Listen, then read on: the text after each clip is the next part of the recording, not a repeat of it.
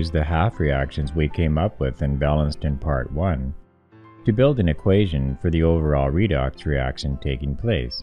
We'll balance it in acid solution here.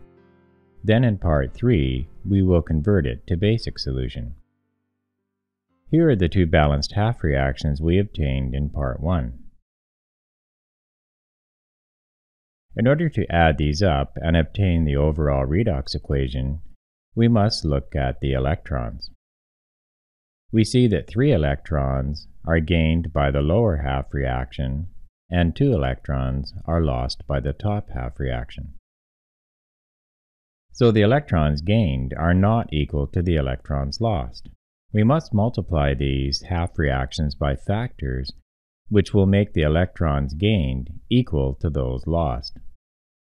The lowest common multiple of 3 and 2 is 6. Therefore, we multiply by factors which will make electrons gained and electrons lost both equal to 6. So we multiply the top half reaction by 3 and the bottom half reaction by 2. So 2 times 3 equals 6 electrons are gained by the bottom half reaction. And 3 times 2 equals 6 electrons are lost by the top half reaction. So because electrons gained are now equal to electrons lost, the electrons can be cancelled from the half reactions. So now we're left with these. At this point, we add what we have on the left and right of the arrows to obtain the equation for the overall redox reaction. Starting on the top left, we have 3 times 2 NH2OH, which gives us 6 NH2OH. And on the bottom left, we have 2 times HPO3, 2-, which we'll add here, and 2 times 5H+, which equals 10H+. Now for the right side.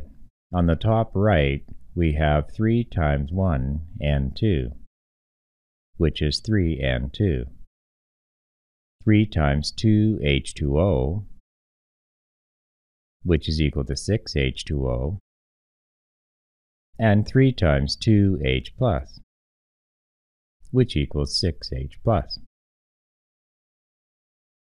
On the bottom right, we have 2 times P, which is equal to 2P, and 2 times 3 H2O, which is equal to 6 H2O.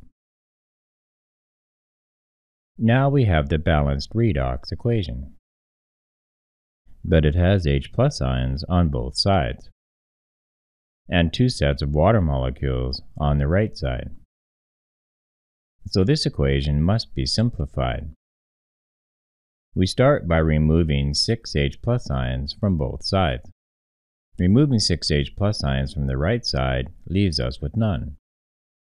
And removing 6 H+ ions from the left side leaves us with 10 minus 6, or 4 H+ ions.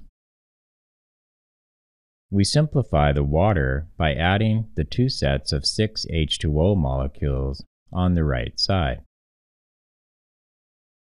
to give us 12 water molecules altogether. We'll rewrite this equation in a more compact form here. So now we have the redox equation balanced in acid solution.